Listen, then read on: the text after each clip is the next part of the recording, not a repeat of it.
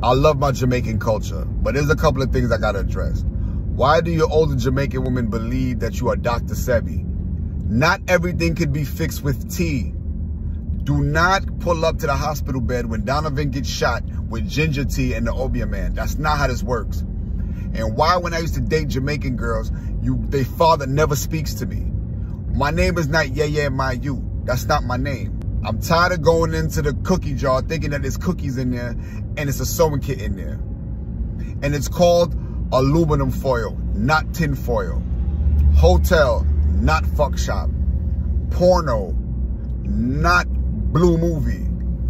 And I'm tired of going into a Jamaican restaurant and the cashier there is miserable and you counting how many pieces of oxtail you put into my shit. And stop shamming on the fucking gravy like it's not water-based. It's not fucking oxtail nectar. That's it.